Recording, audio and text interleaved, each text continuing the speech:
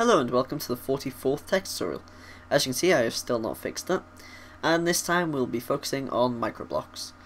So at the back here you can notice what I've shown as possible with these. As you can see, it's very terrible as per se my usual building. But if I were to break, say, this block here, nope, just a little corner block. As you can see, it gives a nice texture.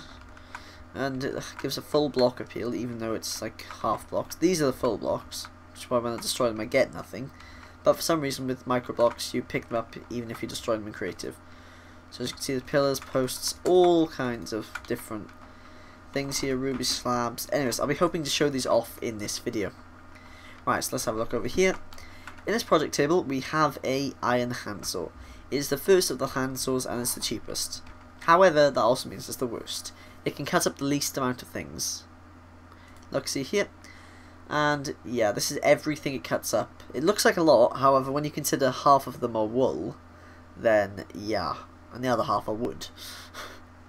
It can cut up wood, wool, pumpkin, snow, rubber wood. Good, interesting to note. It can cut up what I think is... I don't know what rubber wood this is, but it can cut up the type of rubber wood that is one word, but it cannot cut up the IC2 type of rubber wood, which is two words, rubber wood. I just put that there as a memory. And it can basically cut up anything that's like soft, as in clay, or sand, or organic, like pumpkins, snow, anyway, stuff like that. Next up is a gem handsaw. You can use sapphires, rubies, or emeralds to make these. They all do the same thing. So let's just make one of these. As you can see, the EMC value is increasing quite a bit, but it's not very expensive overall.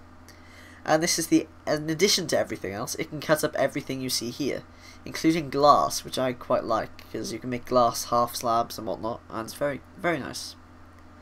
But yeah, essentially this kind of moving on to stone, every kind of brick, blocks of iron, blocks of gold. And here's an interesting one, stone slabs. When you cut these up, I'll actually take them out and cut them up. They don't go into stone slab like half blocks or whatnot. They go into polished stone slabs. They're worth the same amount as a normal stone, despite the fact they're half. And yeah, as I showed in the last video, by the way, you can repair your handsaws by putting them in with the talisman of repair, which is somewhere over there. So yeah, just remember that, because when you make a diamond handsaw, which is a fair bit of EMC now, 16,000, that's a big step up from 2,500, but it can cut up anything, although it does only add 5 blocks, such as obsidian, diamond blocks, and all the gem blocks. I do quite like the gem blocks though, they are very pretty. Right, so now I'm going to set daytime, and here is every type of cut up you can do. So here's the original block.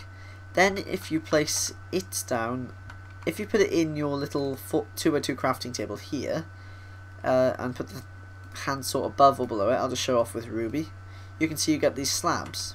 So these are the slabs. Then if you do the exact same with the slabs, you get into panels, and again you get into covers. Now you're wondering what these things are on the side, probably by now. If you cut it the other way, so just to show off, I'll cut this once. If you cut it from the side this time, you get these strips, which are what you can see here. These are strips for the slabs, the panels, then the covers. And they're what I used for the borderline of that building. Then you can cut those up again. But wait, there's more. Oh yeah, of course, iron handsaw cannot cut that. If you cut them up again at the side, then you get these corners. I don't think there's anything there. And you can get a corner for a slab, a panel, and a thing, and a cover. But wait, there's even more. If you say craft for some crazy reason, you want to craft a slab, then you get pillars, which are quite nice things actually. See, they just go down like that. They go in the center of a block, but they go sideways as well. So, just gonna make a little red cross, and then strip it down. Right, anyways, and there's even more, because microblocks from Redpower cover a hell of a lot. And yes, they are from Redpower. Almost everything that's good is from Redpower in this. So wait, so we've got these triple covers here. Let's see if I can pick some up easily. Nope. You cannot take these in creative by middle clicking. Triple covers here from 3 of these. This is probably from 5 of these. I don't know what it's called. These aren't really relevant. They're just different sized blocks, essentially. And, interesting to note, that say you have a panel and one of these, I don't know what's called, probably a triple cover slab or some crap like that. But you can add them together and make a full block, also seam. But basically if you destroy it, you get each part individually. It does not form a full block.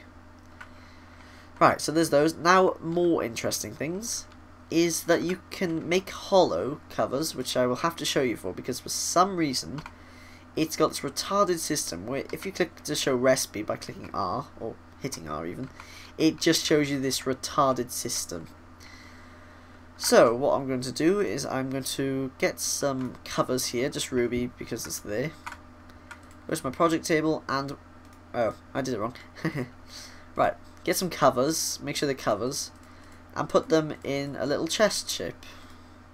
And there you go, that's how you make these covers. Let's get a whole lot of these actually, because I can show off some more while we're at it.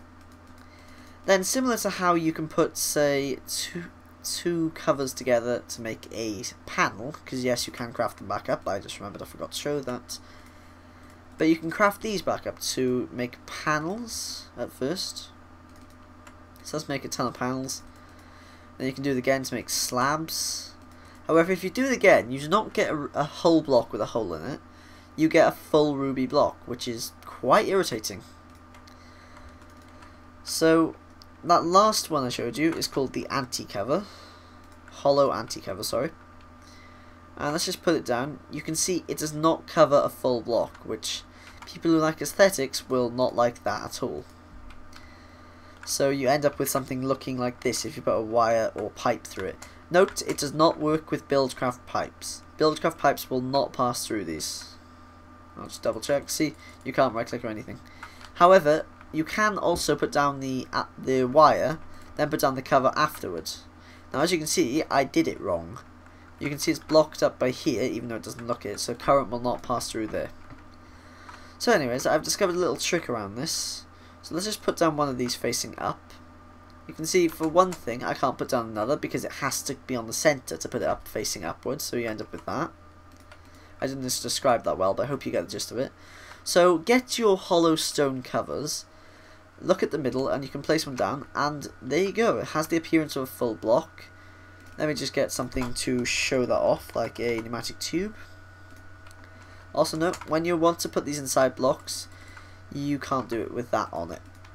So you can do it, but it's quite difficult. So what I'd recommend doing is just putting down, say, your pipe or whatever first, and then just putting this down over it. You have to make sure you hit the middle block, and you have to do the middle block with the cover, then the anti-cover, and so on. But this does allow you to completely hide your pipes whilst still having them functional, I hope. I haven't tested this, so I will test this on cam. Let's see what gives off blocks easily. Let me get a transposer. Add a redstone torch. Okay, that'll do. Transposer. Okay. And quickly a chest to put it in. Sorry this is taking so long, I should have thought ahead. There we go. So let's just test it will indeed go through these pipes by throwing tons of crap in front of the transposer, giving it a bit of power, and there we go. Yep, it works. It can successfully go through these pseudo blocks. So with this you can completely hide your pipes. Now whilst the sides may be a bit more difficult, what you can do is just get some covers of any type will work, and I'm not going to make it match this time, but you can just put covers on this side, on the corners. You can put one cover in the middle, but as you can see it separates the pipe, so I would not advise doing that. Anyways, I hope you enjoyed this Microblocks tutorial. I went through everything I could think of the best I can. Oh, it can also put red alloy jacketed wire in it, which I should cover actually, because jacketed wire is not something I've done so far. Basically, if you have your red alloy ingots or your blue alloy ingots, either or, then you come all the way to a crafting table, put some covers all around with a ingot in the middle, and you'll make 4 jacketed wire. So then you can thread your jacketed wire through this system as you please. I'll just destroy this. See, you can do it with these, but you can't do it with the anti-covers because you can't click inside of them. Well, not very well at least. Anyways, I hope you've enjoyed this tutorial. Like, comment, favorite, subscribe if you want to see more tutorials, and I hope you enjoyed this. Thank you for watching, and goodbye guys.